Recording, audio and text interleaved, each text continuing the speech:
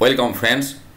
সংসদ থেকে এবার হেড এক্সামিনারদের উদ্দেশ্যে সরাসরি বিজ্ঞপ্তি প্রকাশ করা হলো। দেখুন 13ই মে 2020 ডেটে পাবলিশ করা হয়েছে এবং তাদেরকে বলা হচ্ছে তাঁরা এক্সামিনারদের সাথে কন্ট্যাক্ট করবেন, ওনারা যেন তাঁর বাড়ি থেকে অ্যান্সার স্ক্রিপ্ট কালেকশন করে নেন।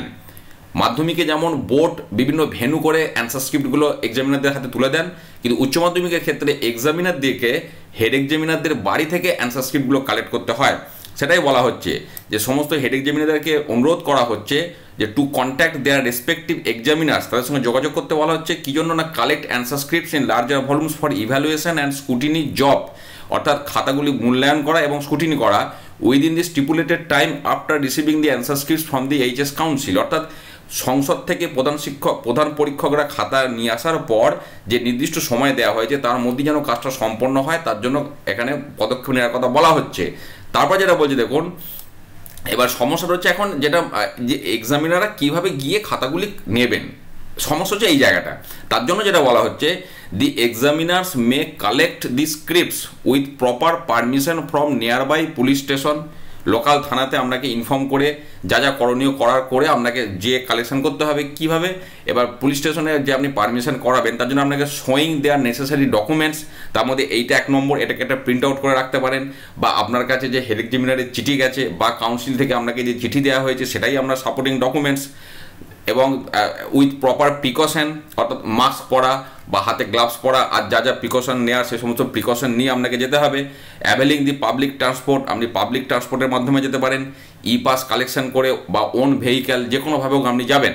এবার যদি কোনোভাবেই সম্ভব না হয়, ধরুন রেড জোন, কন্টেনমেন্ট জোন, এই সমস্ত ব্যাপারগুলো রয়েছে, তো in extreme cases of inconvenience head examiners are also requested, অর্থাৎ খুব মানে খারাপ পরিস্থিতি হলে সেক্ষেত্রে প্রধান পরীক্ষকদের বলা হচ্ছে, রিকোয়েস্ট করা হচ্ছে যে আপনারা কন্ট্যাক্ট করুন their respective কনভেনর্স, district inspector of school, DI of school, joint কনভেনর্স for necessary help and support.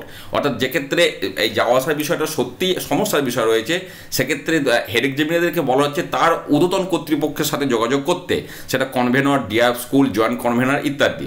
তারপর যেটা বলা হচ্ছে, দি এক্সামিনার্স অর্থাৎ পরীক্ষক যারা, তাদেরকে নির্দেশ দেওয়া হচ্ছে, instructed to preserve all the answer scripts, অর্থাৎ খাতা দেখার পর যেমন খাতা এবং নম্বর এর আগে ফিজিক্যালি গিয়ে সব জমা দেওয়া হতো, এবারে বলছে যে ওই আবার যে জমা দেওয়ার ব্যাপারটাকে আর করা হচ্ছে না, একবার যে কষ্ট করে নিয়ে আসার বিষয়টা বলা হচ্ছে, কারণ নিয়ে না এলে খাতাটা দেখা যাবে না। তারপর কিন্তু আর জমা দিতে যাবার জন্য আর বলা হচ্ছে না, সেখানে কি বলা হচ্ছে যে আপনারা প্রিজার্ভ করে রাখুন খাতাগুলো, আর নম্বরটা কি করবেন, preserve all the answer scripts till this sensitive period, যতদিন না এই সমস্যাটা কাটছে খাতাগুলো আপনার কাছে যত্ন সহকারে রেখে দিন। এবং they will send the marks foil to the head examiners. Marks ফয়েলটা head এক্সামিনারের কাছে কীভাবে পাঠাবেন, through scan copy, courier, personally or through marks coordinator of the council. অর্থাৎ আপনি ব্যক্তিগতভাবে কুরিয়ার বা স্ক্যান কপি করে সেটা আপনি ইমেল করতে পারেন। যদি হেড এক্সামিনারের মেল আইডি থাকে, সেই মেল আইডি উনি প্রোভাইড করেন, আপনারা স্ক্যান করে সেটাকে ওনার মেল আইডিতে মেল করে দিলেন, বা ওনার বাড়ির অ্যাড্রেসে কুরিয়ার করে দিতে পারেন, সেটা পার্সোনালি হোক or through marks coordinator of the council.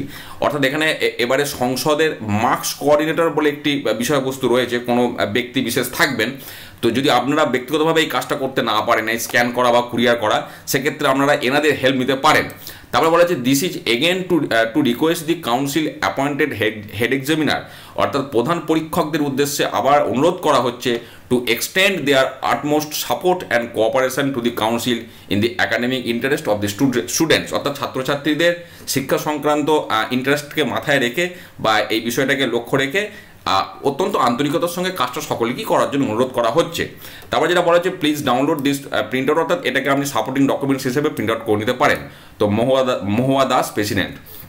তো যে বিষয়টা মেন এখানে বিষয়বস্তু এসে দাঁড়ালো, বা আপনারাও এরপর প্রশ্ন করবেন, আমি জানি যে আমি এক ডিস্ট্রিক্টে আমার স্কুল, এক ডিস্ট্রিক্টে আমার বাড়ি, হেড এক্সামিনারের বাড়ি অন্য জায়গায়, আমি এতটা দূরত্ব কীভাবে যাব, এই প্রশ্নগুলো আপনারা করবেন। তো এখানে খানিকটা তার বক্তব্য এখানে বলিয়ে দেওয়া হয়েছে, নিয়ারেস্ট পুলিশ স্টেশন থেকে পারমিশন করা, ই পাস, এই সমস্ত ব্যাপারগুলো বলিয়েছে।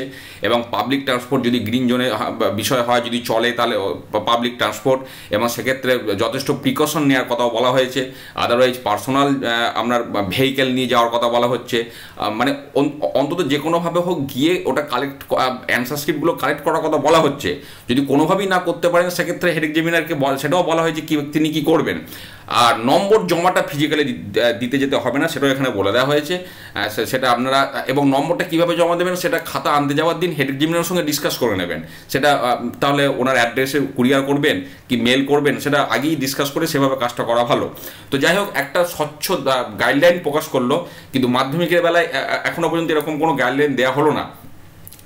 আবার মাধ্যমিকে ফোন করে ডেকে খাতা জমানোর বিষয়গুলিও চলছে মানবিক দিক দিয়ে, মানবিকতার খাতিরে সবাই কাজগুলি করছেন। তবে একটা সঠিক নির্দেশিকা এলে সকলের পক্ষে সুবিধা হতো, যেমন কাউন্সিল থেকে একটা স্পষ্ট নির্দেশিকা দিল, মধ্যশিক্ষা পর্ষদ থেকে এরকম একটা স্পষ্ট নির্দেশিকার অপেক্ষায় আমরা থাকবো। চ্যানেলটি সাবস্ক্রাইব করে টাচে থাকুন, খুব ভালো থাকুন, ধন্যবাদ।